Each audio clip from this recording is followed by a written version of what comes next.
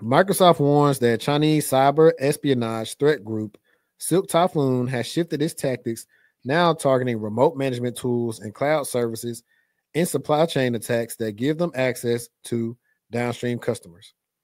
The tech giant has confirmed breaches across multiple industries, including government, IT services, healthcare, defense, education, NGOs, and energy. Silk Typhoon exploit unpatched applications that allow them to elevate their access in targeted organizations and conduct further malicious activities. After successfully compromising a victim, Silk Typhoon uses the stolen keys and credentials to infiltrate customer networks, where they can then abuse a variety of deployed applications, including Microsoft services and others, to achieve their espionage objectives. Silk Typhoon storms IT supply chains.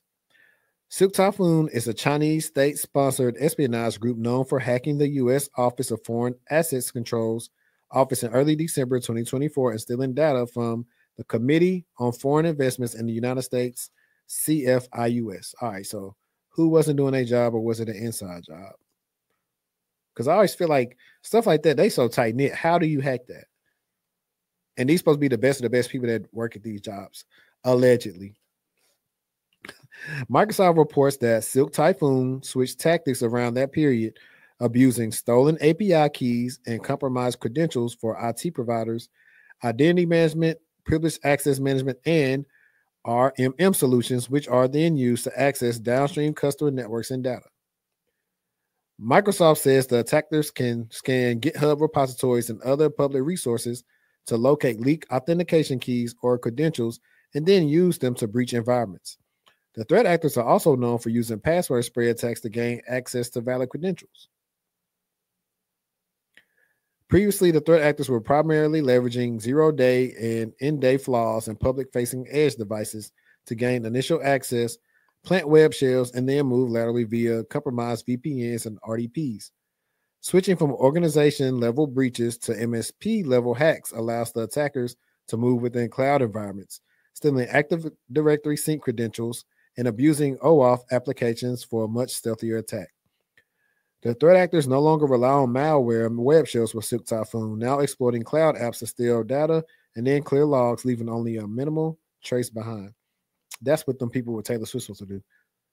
Bye. They left every trace behind. They supposed to make some type of email that ain't even connected to them, send the money Sis there, used her personal offshore account, deactivate everything, and go live with Russell Simmons.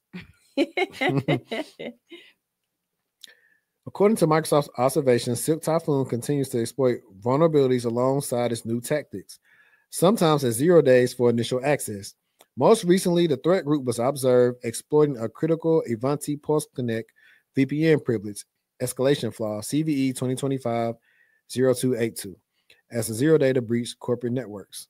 Earlier in 2024, Silk Typhoon exploited CVE 2024-3400, a command injection vulnerability in Palo Alto Networks Global Protect, and CVE 2023-3519, a remote code execution flaw in Citrix, NetScaler, ADC, and NetScaler Gateway. Microsoft says the threat actors have created a covert network consisted of compromised cyber roam appliances, Zixel routers, and QNAP devices, which are used to launch attacks and obfuscate malicious activities. Microsoft has listed updated indicators of compromise and detection rules that reflect Silk Typhoon's latest shift in tactics at the bottom of its report, and defenders are recommended to add the available information to their security tools to detect and block any attacks timely. And this was important to have a good threat intel team, because they will keep you abreast of all this knowledge, because that's their job.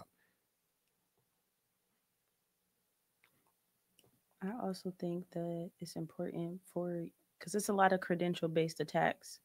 So you need to make sure that you're following guidance for protecting your identities. Like a lot of companies, like the NIST guidance is that you're using a solution to monitor for passwords that have been leaked. So if you're not, then how do you know? You have to it's not a given, right? You're not going to know if you're not hooked up or paying for a service. That's the thing. Or using something to give you this list, because if you don't have folks on your team who can do that and go pull, you know, top 500 bad passwords or whatever the case may be, then how are you protecting yourself from credential based attacks outside of we use an MFA? Yeah, that and people are leaving keys and stuff in the GitHubs Uh, and they're finding them, Lock the keys up in the vault. Put the keys in the vault. and they just don't have stuff even configured correctly a That lot of too. times. So It is easy, to be fair, to misconfigure stuff in the cloud resources because you spin stuff up so quick and then you decommission stuff so quick. But that's why you also need a solution that's yeah, monitoring your you configurations. you get a Wiz is a cloud service. It's a CSPM or some whatever Wiz stands for. But you get a service like Wiz, and then you do have an actual SOC IR team. So they are noticing, hey, this bucket is public. It shouldn't be public. They're noticing Yep, that, yep. hey, a root user did this or a successful API call. So they are seeing all this stuff in real time. And then that's when they respond to it to make sure, hey, y'all testing, you delete this, what this is. That's how You need to rotate defenders. y'all credentials, all these things. So that's why everything's a lot of times does start with that first line of defense, as well as making sure you have adequate rules and that they make sense for people, and you're staying updated on what people are doing to get access to people's environments. And something that we talked about earlier that I forgot to mention is tech bro type stuff. There is a difference between the theory of you studying cybersecurity versus actually being a practitioner. For example, a guy on one of my TikTok comments was critiquing, he wasn't really critiquing one of my guests, but they were explaining like how they got their first job and like they didn't know like everything, but they just started listing out like what happens like on the internet, and they started listing stuff in the OSI model. And they tried to nitpick their answer. And granted, at the time they said it, they had really just found out about cyber. But that's not the point. The person was trying to be real smart. It's like, well, what if you find a threat at the transport layer, or how they supposed to identify a threat at the transport layer? And I was like, my What is boy, this? An interview? I won't even say it. I said, my boy, they got tools to identify threats at the transport layer. Nobody that's in cyberspace looking at Yeah.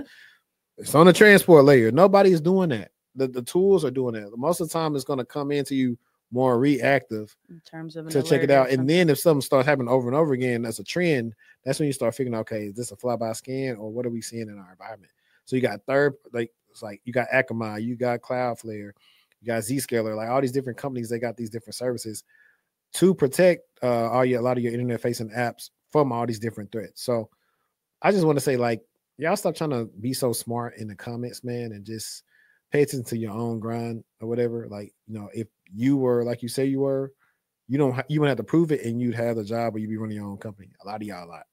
So I just want to say that. I want to double back on that though, what you just said about theory versus like that working knowledge. And that's why it's important to not just read, but to also do and start to, use these tools and understand how to use them versus you just reading the documentation about how the tool works, what features it has, what's the capabilities, but can you actually use the tool in a live environment? I think that also, piggybacking off what you said, that'll help you get a lot further than just, oh yeah, I know what that is. I know what it does. All right, well, what will you do if this circumstance happened? Hmm. How are you going to respond using the tool? And you would know because you would have had your hands on that tool before.